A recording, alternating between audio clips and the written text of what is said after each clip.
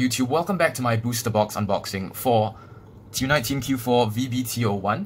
If you missed the previous one, the first box that I opened with a little bit more detail, you can go and check it out right now, up here, or at the top of this video, you should be able to see it. Here's just a brief run through of the things I got, but if you want to see what I actually got and when I pulled them, go ahead and check them out. I've managed to find the actual size sleeves for the cards, so we're going to be going through these a lot faster now. I also managed to find a ruler so I can cut open the side of the booster box faster. And it looks like it's working decently well. Probably the side would have been the best to cut open. Anyways, here we go. So again, the four promo packs that come with each of the boxes and the sleeves. I won't be showing you guys the sleeves again. If you want to see what comes with each box, go ahead and check out the video, my very first video unboxing of this set. So moving on to the second set. As always, you got your gift marker promos. And let's go. Hoping to pull that SVR, that Origin Rare Blaster Blade, or that Sweet Image Rare or Secret Rare. First pack in. We have just rares. We have Velocity Dragon and the check the top one and put it back on the top of the bottom for on call for Oracle Think Tanks. Second pack.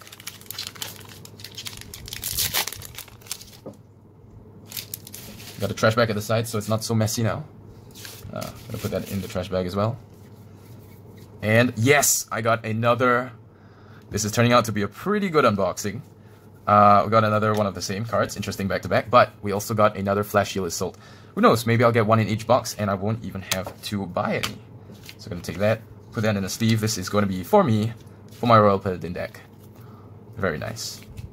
So I'm going to put that where you can see it. Next pack on the right side.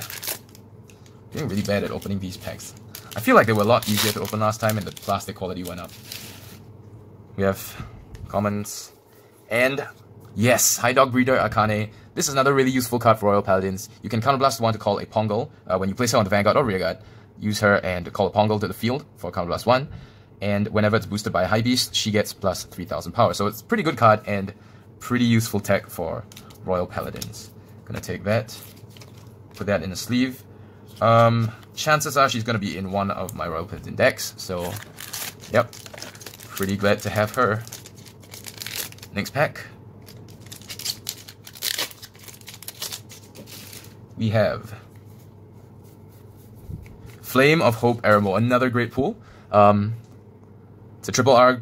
Flame of Hope Aramo. His skill is when it boosts, it gets plus 3000 power. Kind of a random skill that just gives it power for free, but you know, whatever. It's a triple R. And when a unit is retired, you can retire this unit and draw a card and send and countercharge one, which is Kagero's only way of countercharging in the new standard format. So that's going to be pretty useful and pretty valuable, and a Prowling Dragon Striker. So I'm going to put that in a sleeve as well. Flame of Hope Aramo. Next pack. There we go. Getting a hang of this again. We have Dragonic Gaius, or I think it's Gaius, yep, Gaius, Dragonic Gaius. So this card is pretty interesting. You can counterblast one, send him to, I think you just retire him, or send him to Soul, I think it is. When this unit boosts a grade 3 or higher Vanguard, you can add one critical to his attack, but do take note that when you send him, when you're boosting a, okay, so the effect is, it boosts a grade 3 or higher Vanguard, and you can send him to Soul for a counterblast to give your Vanguard plus 1 crit. Of course, if you've seen the Dragonic Waterfall effect, it's supposed to help compound that effect and add 1 critical to the effect, but you don't get that 8000 power when you send him to Soul while boosting. So just to take note of that, common mistake that people make. And another Battledore Fighter. Pretty useful for that budget Nova Grappler deck I'm going to be building, so keep an eye out for that as well. Lots of strong pools on this side. Hope it's not all going to be on one side, unless of course we get a OR or Image Rare. Lion Mane Stallion, Cup Bowler, Cat Burglar, and Vortex Dragon, and this other card. It's a pretty good card. It's the other Sentinel option for Oracle Think Tanks. So if you're not rich enough to afford, or rather you're a budget player, that is a good option. Or maybe you don't even want to run Sentinels in a budget OTT deck, since you do get those Protect Give markers as well.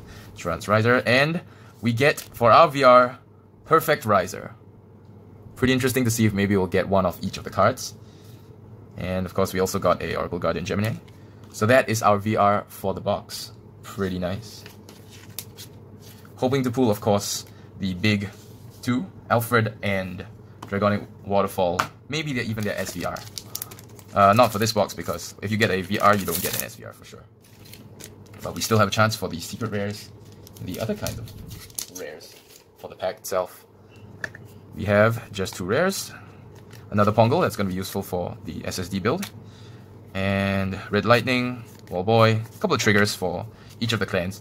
Interesting to note that they don't give that many additional triggers, so they're really going to keep to maximum 2 critical triggers, so you don't play 12 critical triggers like the standard, or rather the main thing was in the premium format.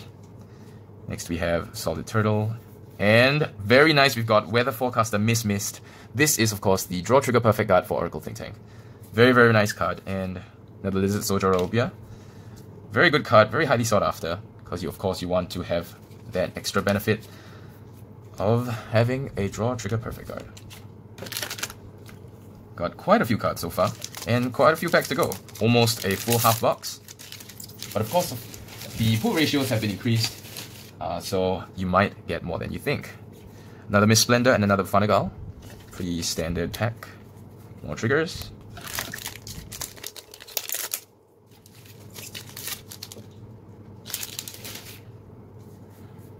And we get Victorious Deer, the finisher, or one of the finishers for Oracle Think Tanks.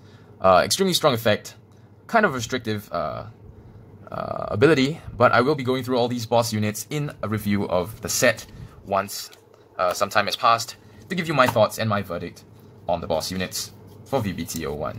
So pretty good so far. We've got most of our doubles, I think. 1, 2, 3, 4. We have 2 doubles more and 1 triple more to go. And maybe a secret rare. The cut, guys. Turns out my camera didn't have enough space, and I ended up not recording most of, well, the second half of the previous box. But these are the cards I got. Just briefly, I got the Perfect Riser, Circle Magus, Aramo, Akane, Twin Blader, Weather Forecaster Mist, another Assault, really useful. I hope I get one in this box too. Dragonic Gaius, Victorious Deer, and another Razor Custom. So far in the new box, and I didn't even realize this, but we just pulled 1 Marin. We're only 2 packs in. And I managed to get a second Twin Blader. So that is pretty good for pools so far in terms of our double rare pools. Hopefully we'll get an Alfred this box and the next one, so I don't have to go hunting for Alfreds, as it were. We have Berserk Dragon, another really good triple R. And of course another Perfect Guard for cheap. Berserk Dragon, a really good triple R for Kagero, Soul Blast 1 and Counter Blast 1 to retire any rear guard, and if he's on the Vanguard circle, when this effect is used, you can draw a card as well.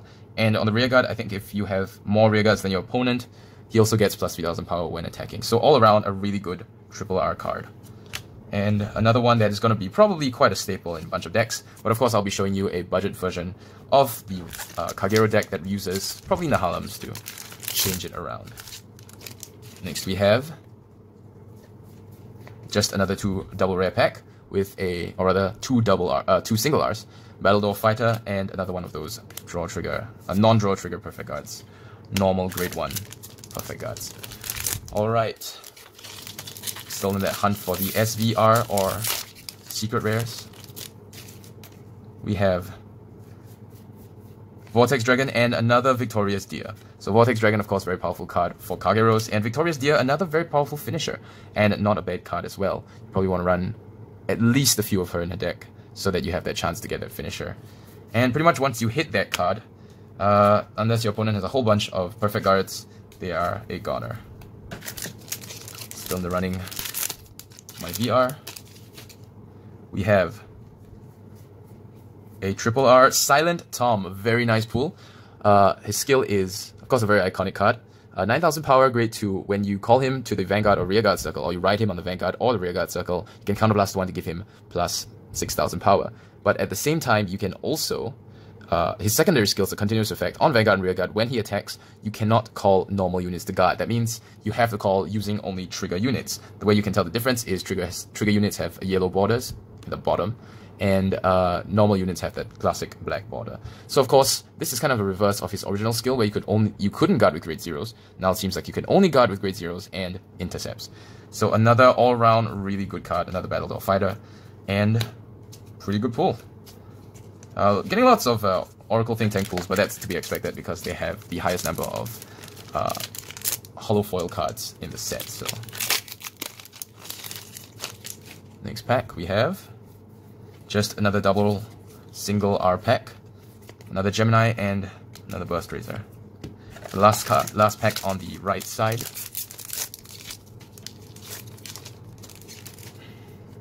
We have another normal pack.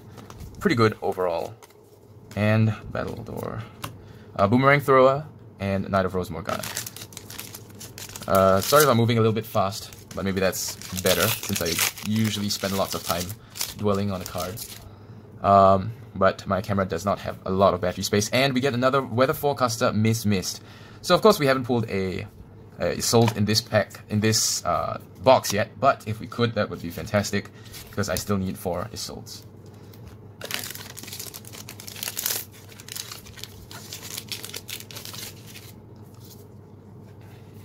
We get another Asura Kaiser, and I think that is our last triple. So unfortunately we haven't seen any Soul Saver Dragons, and we've had a repeat of Asura Kaiser, but you know, I may splash him in and make a Nova Grappler deck that is sort of budget, but still has a couple of pretty good cards.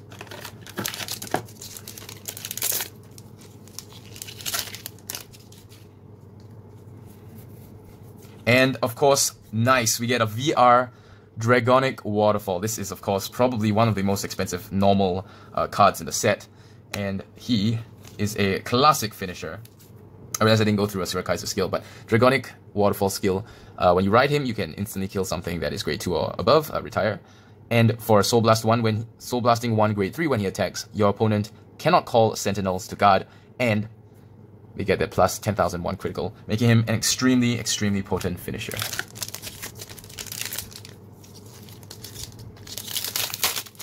Pretty damn good card. And Asura Kaiser, before I move on, Asura Kaiser's skill is that when you drive track a grade 2 or higher, you get to stand a unit, and if you drive track a grade 3, you can counterblast 1 to give it 10,000 power, making it essentially, like I said before in my review, the only way to get actual stand triggers in Standard. And there we go, 2 more single Rs.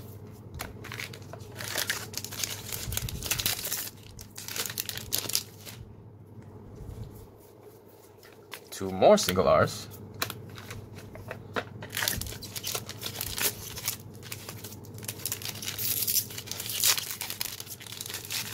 If we could somehow pull out a magical card right here, it would be great. We've got a high-powered Razor Custom. Now this is a pretty good card for Nova Grapplers. In fact, I kind of wish I got more of him rather than the other one. But he's a really good card. When you call him to Vanguard or Rearguard, you can call a Battle Riser from your Soul and to the Rearguard. And if he hits, if his attack hits, you can counterblast 1, send a Battle Riser back into the Soul, and stand one of your units. A really powerful card, making use of Battle Riser more than once. Of course, that's also where the other card that can retire grade 0s comes into play. You might want to take out that pesky Battle Riser while it's on the board. Excuse me. And we have just another 2 single Rs. And for the last pack of this box, we have a Wyvern Guard Bari. It's not the Flashy Assault, but I'll take it. It's definitely a really, really good card. 2 of the more popular clans, of course. Draw Trigger Perfect Guard looks pretty good so far. So, quick run through of the foils we got. For our doubles, we got another 3 Draw Trigger Perfect Guards, another Little Sage Marin, very useful, Victorious Deer, and High Powered Razor Custom. Victorious Deer, High Powered Razor Custom, we have the 3 triple Rs, Berserk Dragon, Silent Tom, and Asura Kaiser. And of course, Dragonic Waterfall, very, very nice card. Beautiful art. I don't really take the time to stop and admire these arts, but unfortunately I'm running out of time, so we'll have to do that in another video. I have quite a little bit of time left, but don't want to risk it, so I'm going to go through the last box as fast as possible.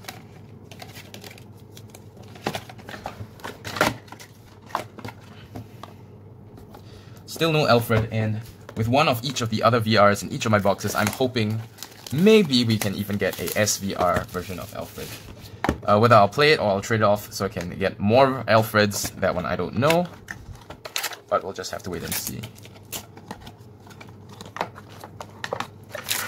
We have first pack. Vortex Dragon and another Asura Kaiser as our triple red to start. So it looks like that budget, sort of budget, Nova Grappler deck is coming together pretty well. Maybe I'll just be able to make it right after this video, which is something I've been looking forward to because I actually really do enjoy the Nova Grappler's theme. And I think it'll be pretty fun to mix and match and get some pretty cool cards. Burst Riser and Oracle Guardian Gemini.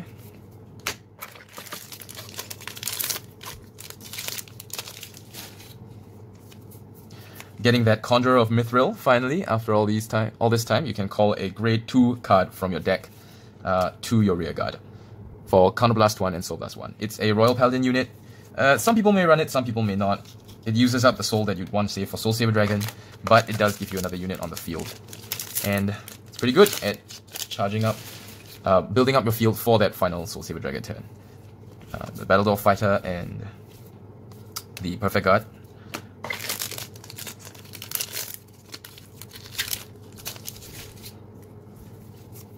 And we have another Triple R Berserk Dragon. Pretty damn good. So Berserk Dragon's probably a 4-off in every deck. Every non-budget deck anyway. And for him, probably quite useful since you don't have any restrictions on what you can retire. And we have another Promised Daughter. Very good card for Oracle Think Tank. Pretty much always going to be that 15k attacker since Oracle Think Tank is going to draw a crazy amount of cards in every single turn. Coming to the end of that right side very soon. Just another 2 single Rs. Very nice to see more of those boomerang throwers since it's a really good card.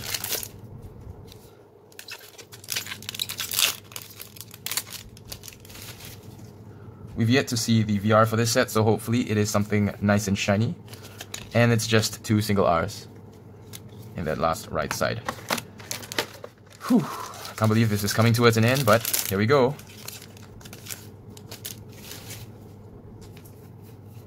And we get another, I think this is Spillover Dragon. No, I don't actually remember this card's name and I didn't check it the previous time. But he's an interesting card, allows you to make more attacks early game, but whether you want to use him is another question altogether. Of course, I may run him in a budget version of the Kagero Trial deck. Who knows? Or maybe I'll put him up as trade bait. Another Vanguard Bari, really nice to see all these Vanguard Baris and Flash Shield Souls. If we can just get another Flash Shield Soul, that would be perfect. Vanguard Bari, very good card. Especially in terms of value for money. And we get another Dragonic Waterfall. That is pretty damn good because, well, I mean, no matter how you look at it, Dragonic Waterfall is going to be the most expensive VR in the set. And definitely worth more than Alfred. So probably going to be able to get a decent price for him. Unfortunately, that means probably not going to get an Alfred anymore. Unless there's some fluke or problem. But there's still a chance to get that SVR. And probably a Soul Saber Dragon if it is in this box. Have I gotten all my triple Rs? Maybe I have. I've gotten 1 Berserk Dragon and 1 Asura Kaiser. So there's still a chance of me getting a very nice Soul Saber Dragon. Or even a Origin Rare, perhaps. If I'm lucky. Another Razor Custom. Not the best card. But again, maybe pretty good in a Riser deck. I'll put that in the sleeve in a bit. Just want to get through these cards before my space runs out. 2 single Rs. And for the last pack, the last 2 packs I should say, one of these should be my triple R. And hopefully one of these will be something else. And for the triple R, I got my second High Dog Breeder Akane. Pretty good, since I probably wanted a few copies of her. And for the last pack, just to end it off,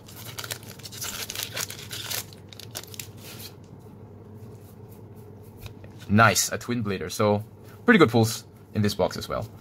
So just to end things off and put these cards in sleeves. Going from the first box to the fourth box, here is what I got. From the first box, a bunch of these really good cards.